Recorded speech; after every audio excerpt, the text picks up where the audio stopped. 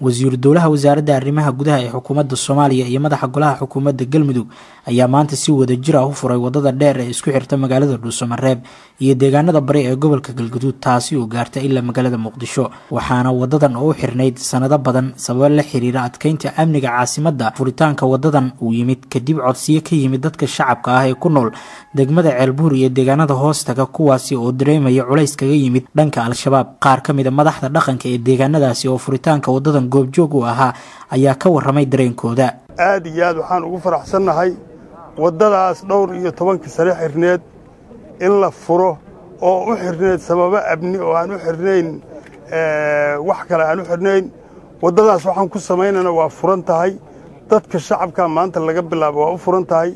wadadan muddada badan xireed aad iyo aad baan waxaan u kalsoonahay inay wax weyn oo wax qabad badan ummadii meeshaas ku cadibneed oo ku dhibaataysneed dhinac kastaba ha noqotay inay wax ka tari doonto Cabdiwahaab Sheekh Yuusuf oo kamid ah saraakiisha booliiska ee Galmudug ayaa isna ka waramay furitaanka wadadan iyo qaabka loola socon karo amniga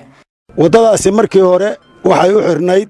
sabab amni awgood ayay u xirnayd mudday xirnayd maanta marka maamulka dowlad goboleedka Galmudug wuxuu gartay in la furo oo loo furo dadweynaha ummadda Soomaaliyeed shacabka Soomaaliyeed oo nimanka nabadiidka ay qafaalka u haystaan inaysan culays ku sii noqonin gaadiidkii oo laga xiro sidaa darteed waxaa la gartay in gaadiidku uu furan yahay waxaan kaloo faraynaa gaadiidka isticmaalaya wadooyinka wadadan isticmaalaya oo ama xagga ka imaanaya ama halkan ka baxaya inay soo maraan kontaroolka kii xagga ka yimaadana inuu kontaroolkan maro kii halkan ka baxayana uu kontaroolka maro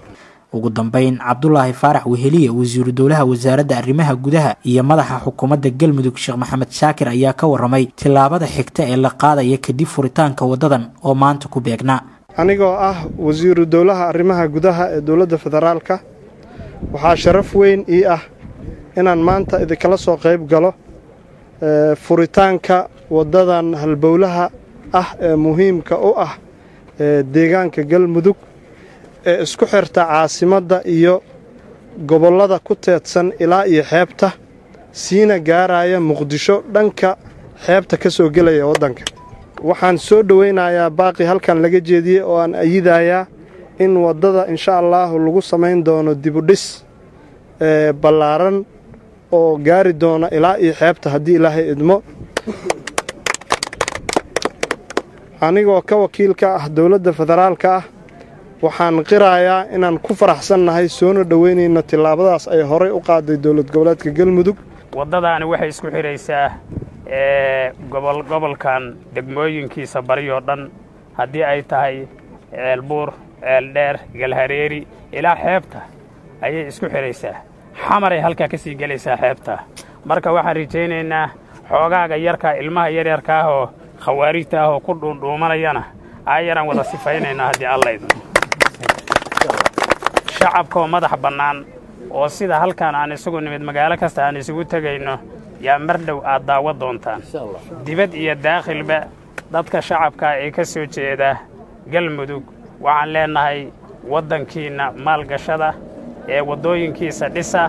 daarihiisa dhisa furitaanka wadadan isku xirta magaalada caasimadda oo ah Galmudug ee Dhuusamareb iyo deegaanada bari ayaa culays badan ka qaadaya dadka shacabka ah ee ku nool deegaanadaasi kuwa oo dareemaya dhibaatooyin ay ku hayaan al-shabaab Cabdullaahi Warsamareb Somali News TV Dhuusamareb